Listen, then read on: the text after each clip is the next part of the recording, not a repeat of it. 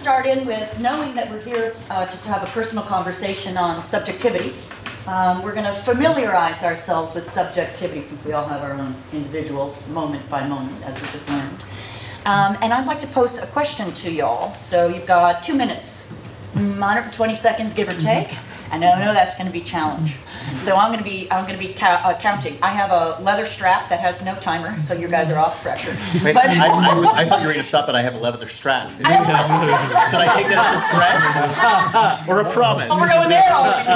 Okay. So I have a leather strap, and I know how to use it.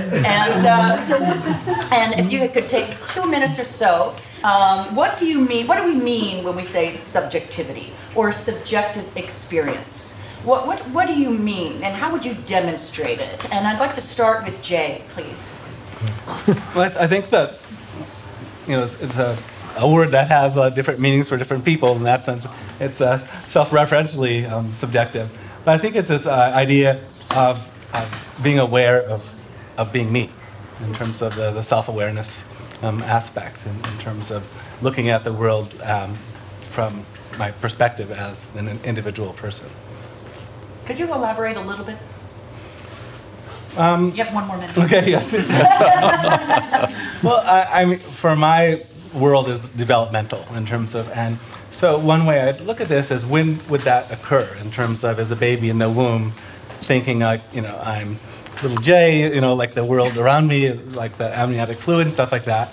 Or if not in the womb, at what point in life do we first have the sensation of being us, in terms of knowing that we're an individual person, and where that line is crossed, that has, including octopus or other animals, in terms of at what point in terms of our brain development are the brains capable of this sensation of being self-aware, and so.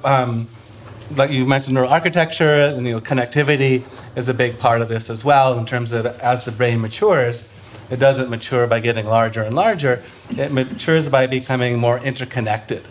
And I think that the key to consciousness, so to speak, will be in understanding how these connections.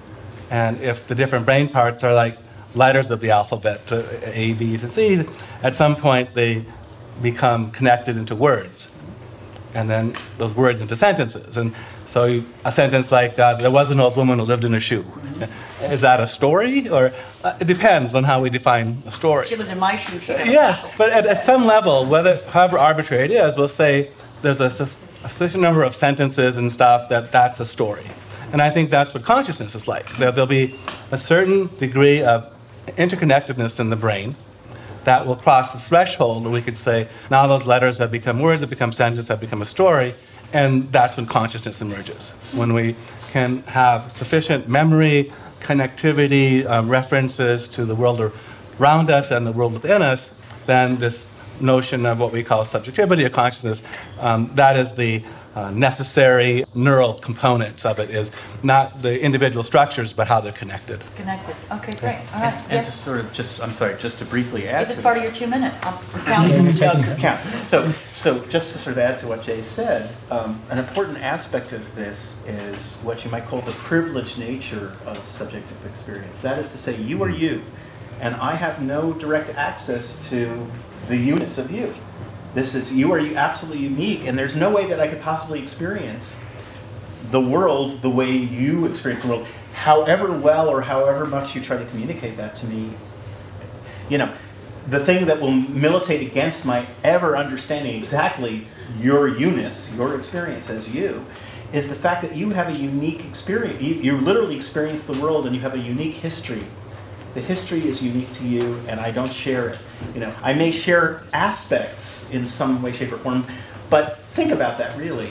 There's no way, based on my perception, the way I'm built, even I'm a human like Jay is, but my eyes are a little different. I see the world somewhat differently. There's no way that I could possibly have an identical experience. So the Jayness of Jay is unique to Jay. It's private, it's privileged, and that I think is really important. And that's something, in fact, that my father emphasized. The other aspect, I know I'm getting close to 2. It's a scientist's version of 2 minutes. But yeah, exactly. Relative. It's 2 minutes on Jupiter. Okay. So the point about it is that this was an important aspect of my dad's feeling about the nature of consciousness, but also I should add the interactive nature of the conscious experience. That is to say, it's the connections, but it's also the selection by the world and by your own individual history of those connections that strengthen versus the ones that aren't selected for and simply weaken, or in the case during development, maybe even retract and the connections will die off, or even some cells die.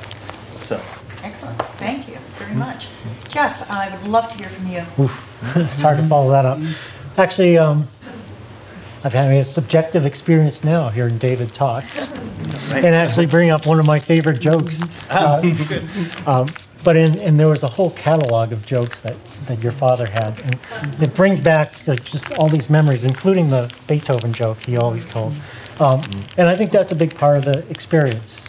Memories, how you build memories, how they shape what you are, your experience, how you can use those memories to kind of do mental time travel, to work through those memories to actually plan for the future, I think is a very important part of it. How, like, you develop values through your lifetime that actually shape those memories, and given a certain time point in your life, those values actually shape how you work through your memories, things like that. And then there's also, I really don't deal with consciousness, I will, at least besides my own, but there's some other ideas that, like theory of mind, when David was talking about the J-ness of J, and there's the Davidness of David, but I know I'm conscious, and I have this theory that David and Jay are conscious, and I can put myself into their shoes and be empathetic.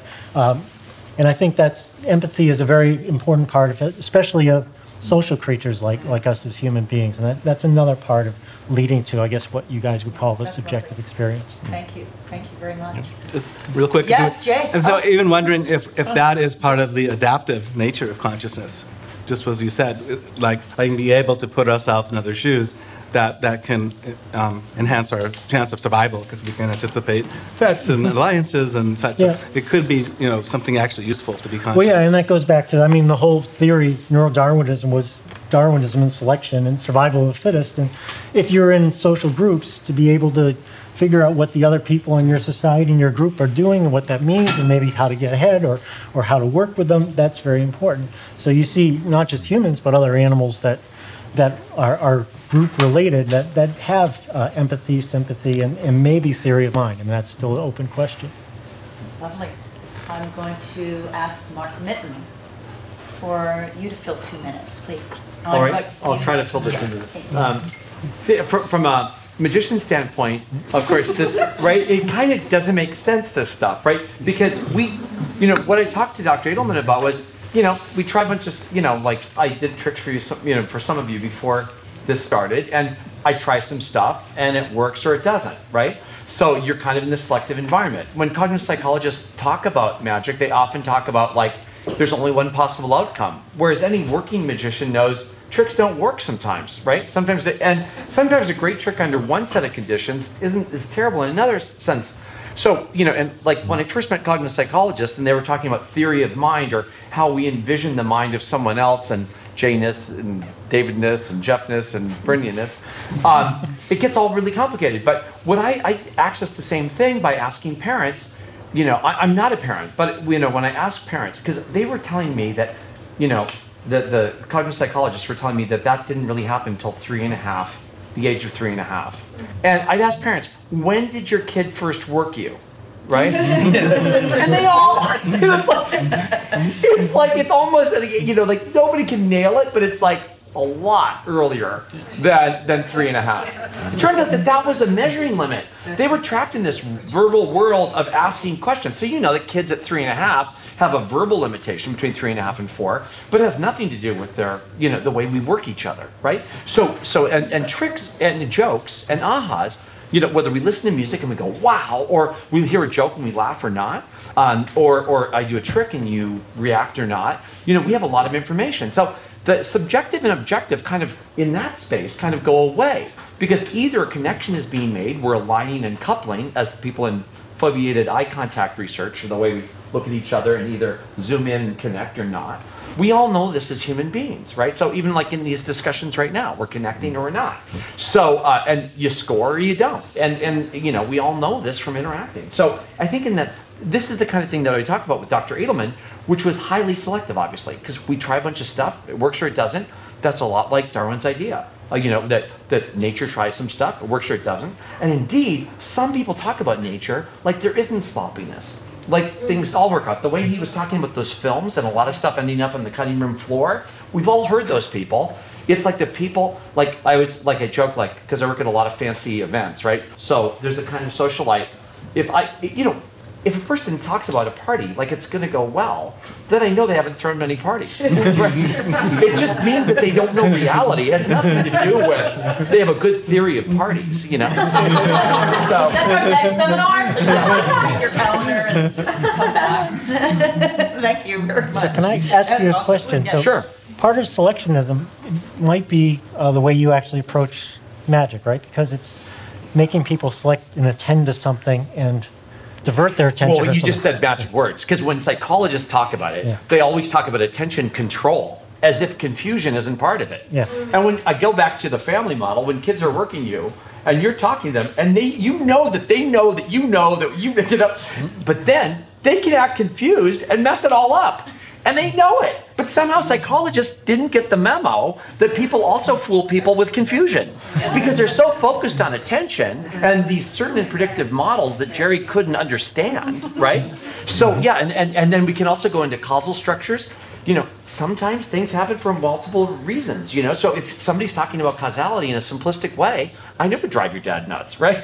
And then also, things like magical feelings, right? So we go into the social space, because really, no big secret, I'm talking about mind, body, and spirit. Just don't tell scientists that, because they freak out, right? So because we have the cognitive mind, and you can tell you're in the world of ideas because the information is simple. The causal is A causes B. When you go into the physical world and the social world, if you're not talking about complexity, you're not in the world.